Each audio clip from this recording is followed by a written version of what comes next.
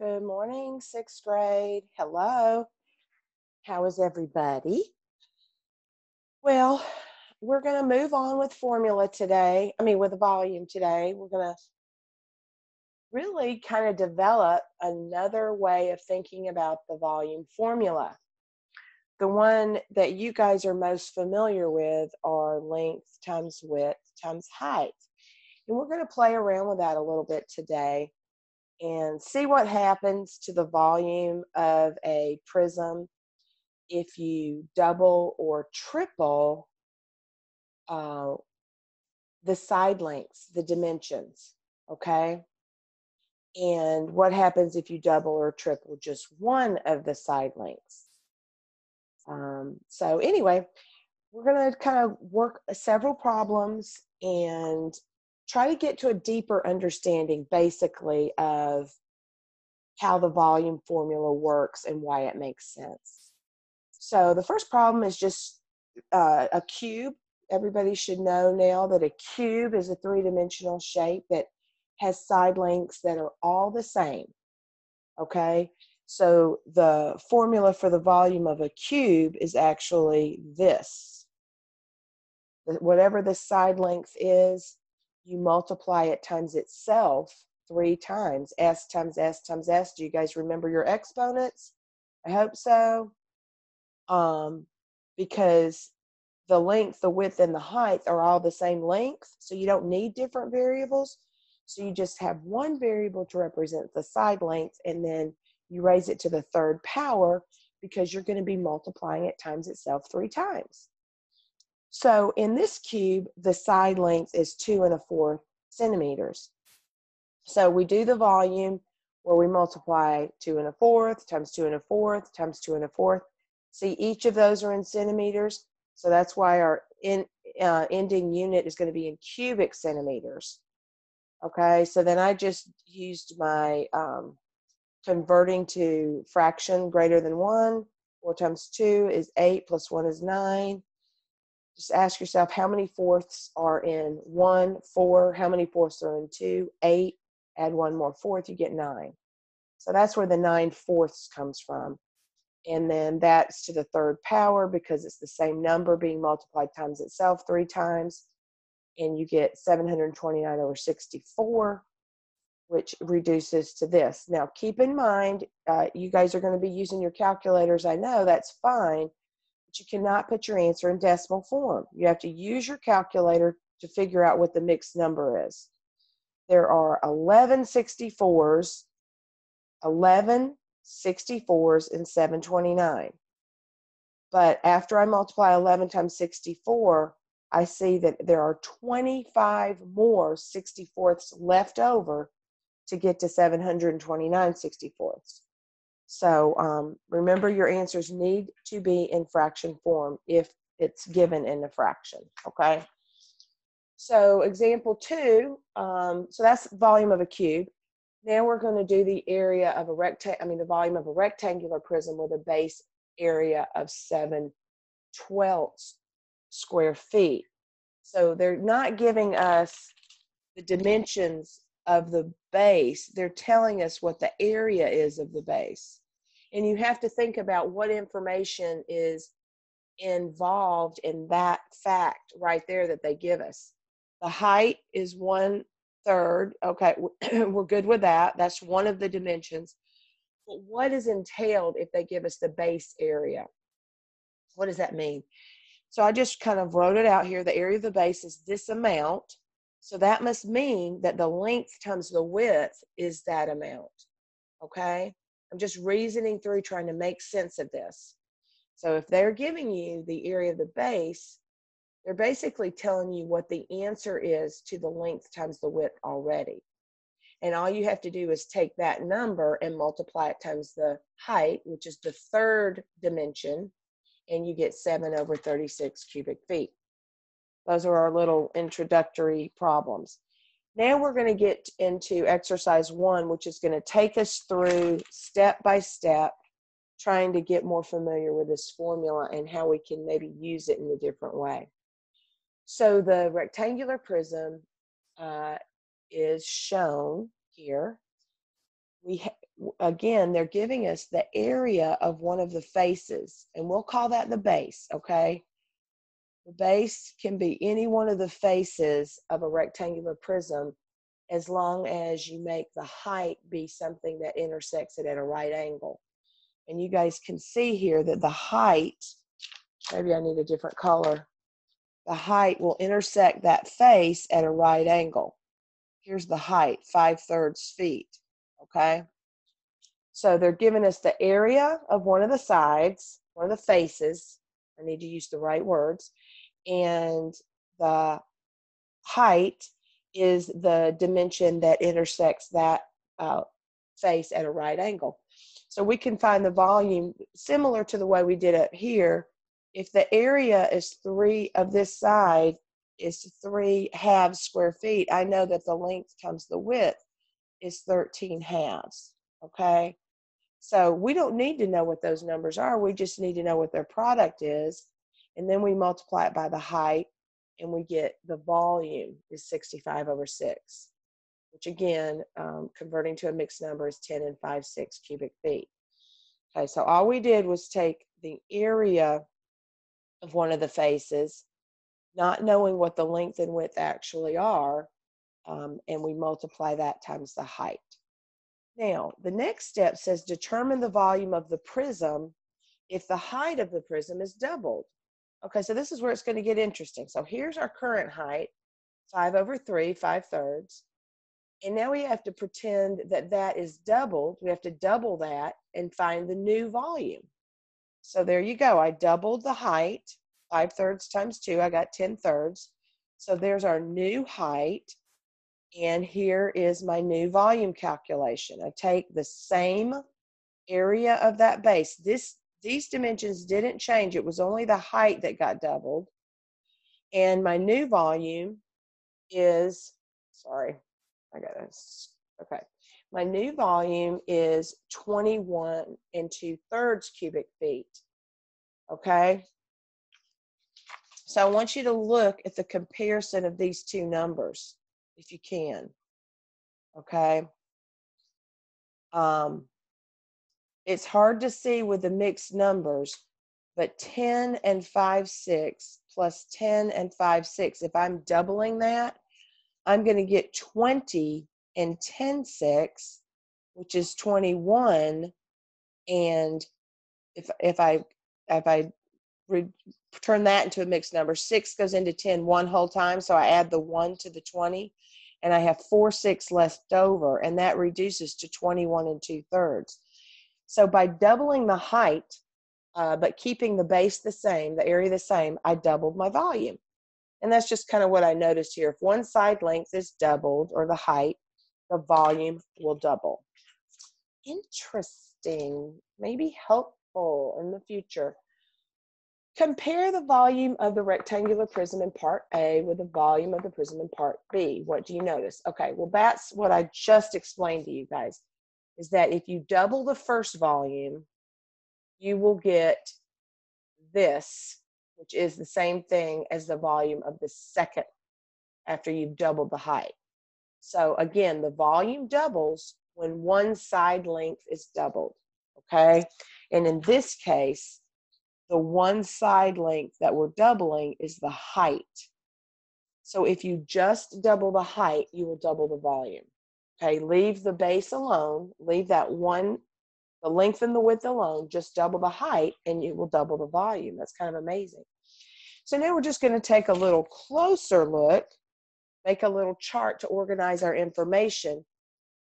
What I worry about with you guys watching these videos, and I think many of you are just copying down what I'm doing here and not really taking the time to work it out yourself. I'm worried that you're losing the time to learn some of these tricks and tips when you study math. So what this problem is organizing the information in the data so we can look at it closely and compare it. They want us to complete this table to determine the relationship between the height and the volume. So they're asking us to slow down. You guys take your time with this. Look at this. If the height of the prism is 5/3, we found the volume of the prism was 65/6. Now they're leaving them in this format to make it easier to look at how these numbers compare to each other, because they will all be in sixths. So it'll be easier for us to compare them. So they're leaving them in what we call a fraction greater than 1 or an improper fraction. So we know this. We figured that out in the first part of this problem. Then we doubled the height, okay? 5/3 times 2 is 10/3. And we got this volume, which is this number here, okay? 130/6. So I think it's easier to see that this is doubled. 65 times 2 is 130. 5 times 2 is 10, okay? So there's something happening here that they want you to pay attention to. Now when we triple it, all right, 5 times 3 is 15. Is this tripled? Is 65 times 3 195? Get your calculator and check. All right. And the next questions are just asking us to really forcing us to look at this, okay? And if you guys are just copying stuff down and not really thinking about it, first of all, you're missing the advantage of making a table of data to look at it and organizing your information. And that's what this problem is all about, asking you to make a table, slow down, look at the numbers, think about the relationships that you're seeing. So what happened to the volume when the height was tripled? So what happened to the volume when the height was tripled? Here's where the height is tripled, right here, when the height was 15/3. And hopefully you have seen that the volume was also tripled. Okay, so that's the answer there. What happened to the volume when the height was quadrupled? That's this one. 5 times 4 is 20. 65 times 4 is 260. So the volume quadrupled. Now, what conclusions can you make when the base area stays constant? Okay, this is important. Base area stays constant and only the height changes. What conclusions can you make? Think about that for a minute. How would you put that into words? What is the relationship between the height, the change in the height and the change in the volume if everything else stays the same? Well, hopefully you can see that the volume changes by the same factor. So if the height doubles, the volume doubles. If the height is multiplied by 3, the volume is multiplied by 3. If the height is quadrupled or multiplied by 4, the volume is multiplied by 4. All right, so now we'll move on to exercise 2. Now we're going to get a new variable, this capital B. Pay attention to the capital B here. You'll see it again in your life, okay? And you're already becoming very familiar with the H, which always stands for height usually. So if capital B represents the area of the base, please pay attention to this. I've taught this for so long, and kids just blow right through it, and they go, B stands for base. Well, guess what? Capital B is not standing for base.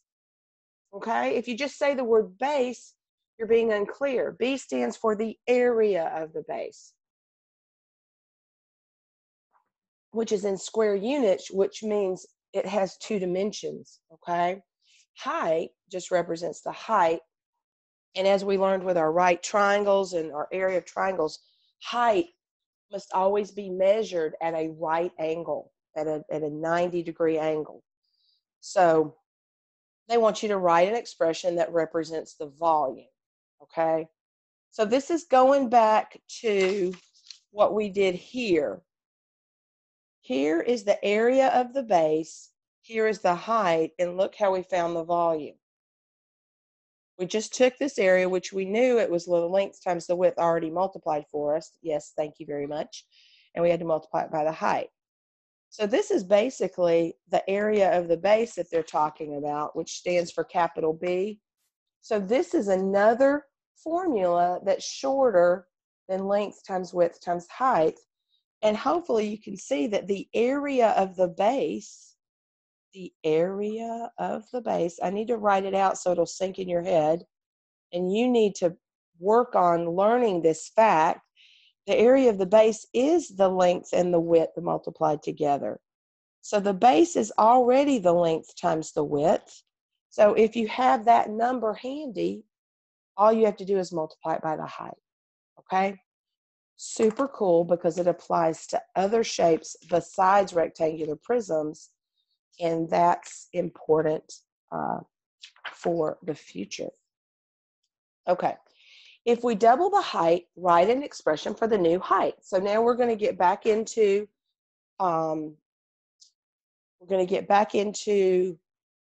the relationship between changing the height and what happens to the volume. So here's a little expression that just gives us double the height. Remember that word double means multiply by 2.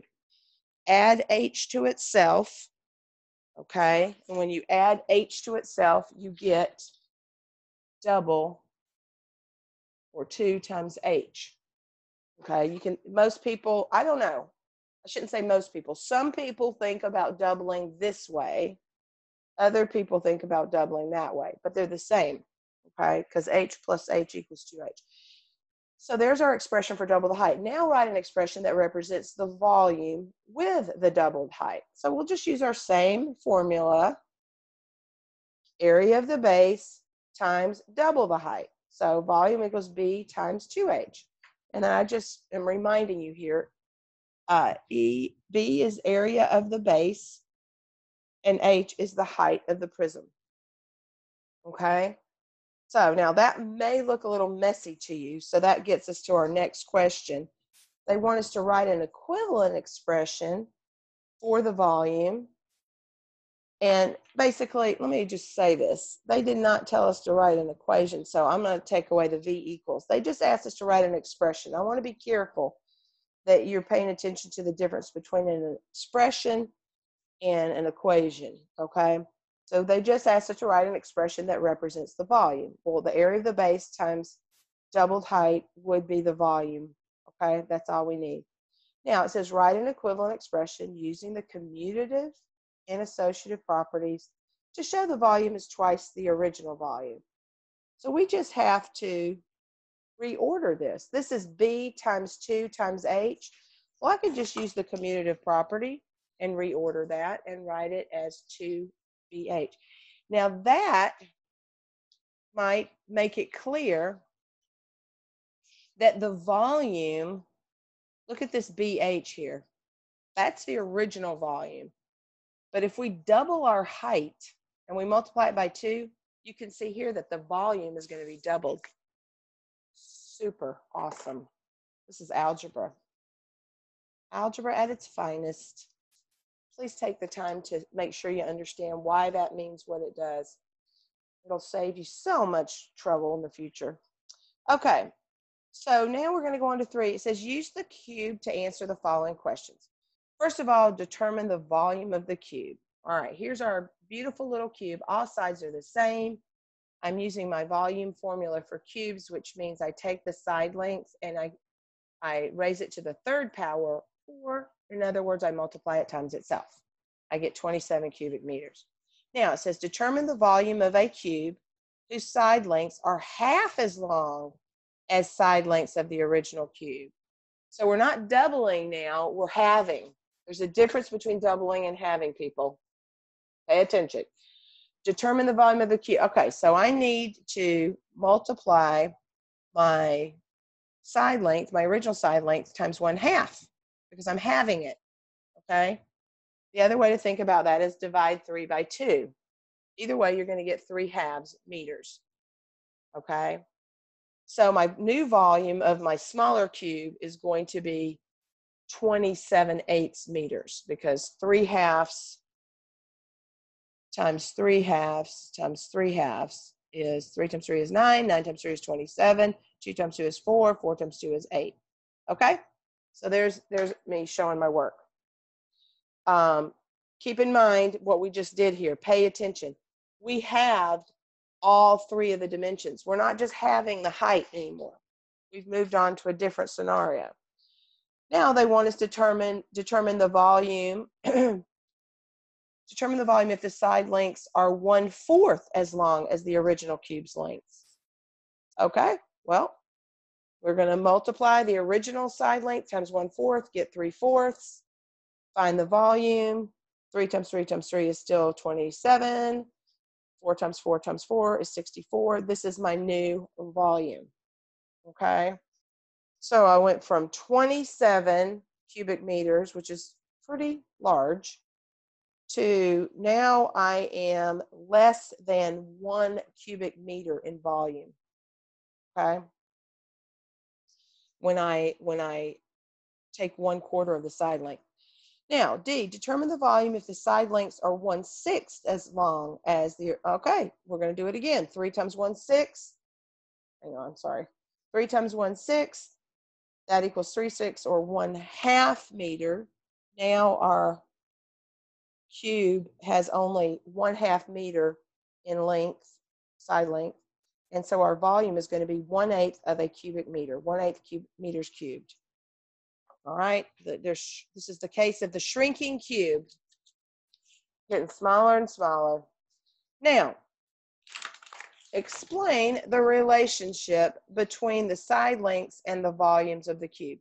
Now, this time they didn't make us write a table, and I think that they should have, because I don't know that it's as easy for you guys to see, especially without me helping you. But it says explain the relationship between the side lengths and the volumes of the cube. I wrote down if the side length of a cube is reduced by 1/2 or shrank, I don't even know if I want to say that, I'll just say is halved, okay? Just to make is halved. The volume is reduced. Now this is not half. This is what you need to see. Okay, so if the side length of the cube is halved or multiplied by 1/2, okay, then the volume is going to be reduced by 1/8. Okay, there's an exponential effect to the volume because each side length is multiplied by 1/2. So the volume is, the original volume is going to be 1/8. The new volume will be 1/8 of the original volume. Okay, now if you don't believe me, you're going to have to go back to 27 was our original volume. What is 27 times 1/8? It's this number right here, which is the volume of our new cube once we halved the side lengths. And then when we took 1/3 of the side lengths, or no, 1/4 of the side lengths, that was the next one, we end up getting 27 over 64, okay? So they want us to check to see if the relationship you found in exercise 3 is the same for this rectangular prism. So we're going to do it again now. And this time we're going to do it with a rectangular prism, not a cube, okay? They want us to first determine the volume, 9 times 2 times 3, okay? Or, I'm just going to show you the new formula. What's the area of that bottom of the box? 9 times 2, which is 18. 18 times 3, you'll still get 54, okay? And then determine the volume if all the sides are half as long.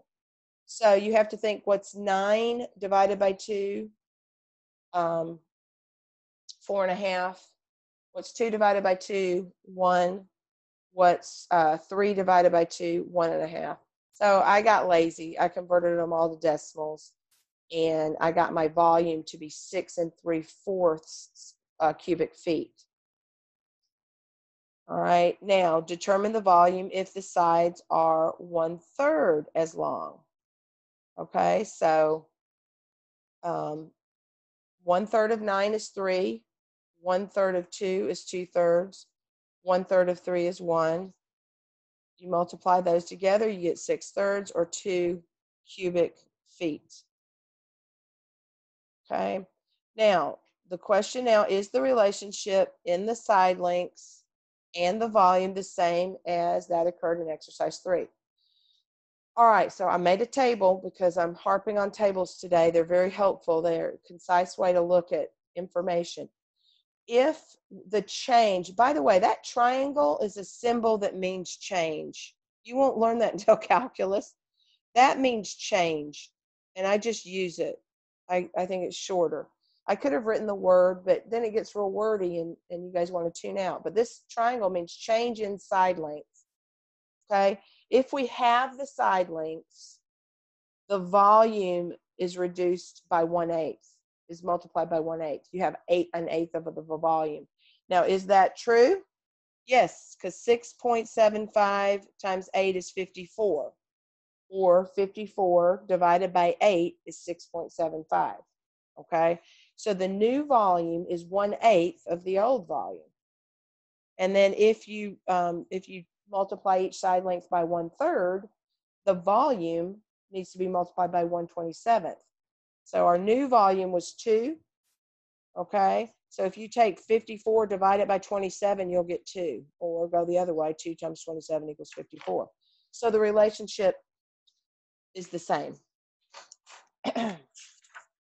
Okay, now we are going to sum it all up with some notation. If E represents the side length of the cube, create an expression that shows the volume of the cube. We're talking about a cube, all the side lengths are the same. Boom, you just put the exponent 3.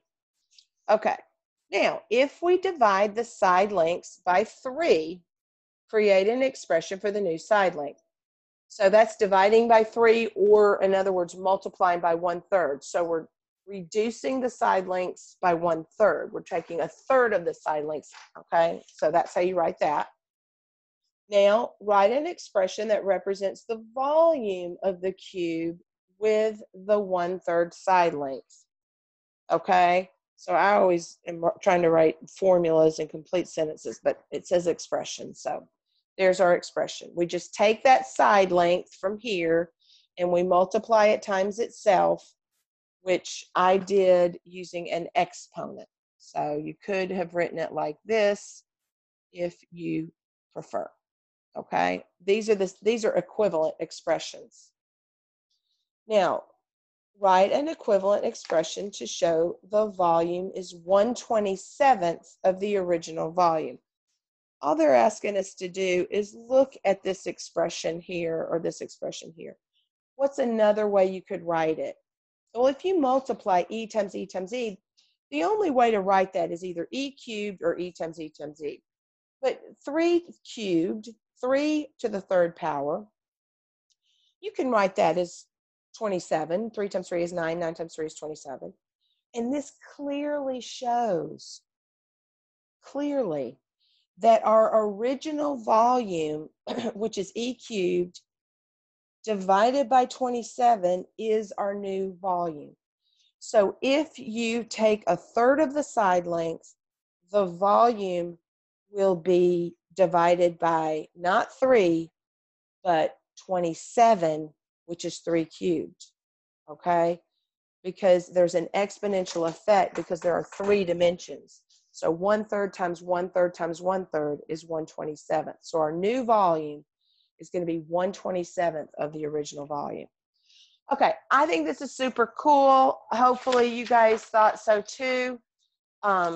Good luck with your problem set. Please come see me in office hours. I'm very lonely if you guys don't come to visit. All right, have a great day. Be kind, work hard,